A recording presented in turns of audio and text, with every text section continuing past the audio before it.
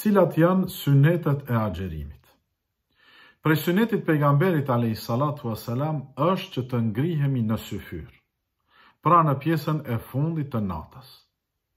Pejgamberi a.s. na ka këshilluar që të ngrihemi në atë kohë dhe na ka thënë se ajo kohë është e bekume, është e bereqetshme dhe kuptohet që të ham apo të pim diçka.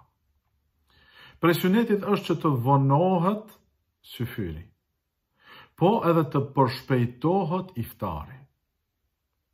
Pejgamberi a.s. në lidhje me këto thot, ummeti im do t'jenë në gjendje të mirë, do t'jenë mirë situata e tyre, përderisa ata e vonojnë syfyrin dhe e përshpejtojnë iftarin. Sot një pjesë e muslimanëve e bëjnë të kundërtën, kuptohet duke dash me bë më mirë. Çka bëjnë? E hanë syfyrin më herët, 1 orë apo 2 orë para sabahut, dhe e vonojnë iftarin.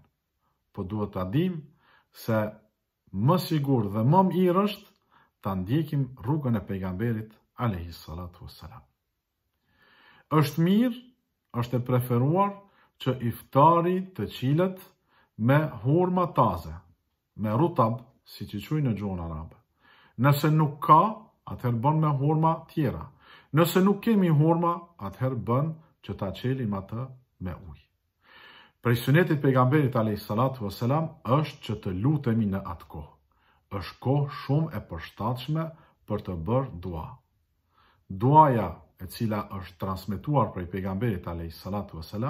është dhahaba ad-dhama wabtallat al-uruq wa thabata al-ajru insha Allah, që do të thotë kaloi etja, u shua etja, u lagën venat dhe u realizua shpërblimi insha Allah.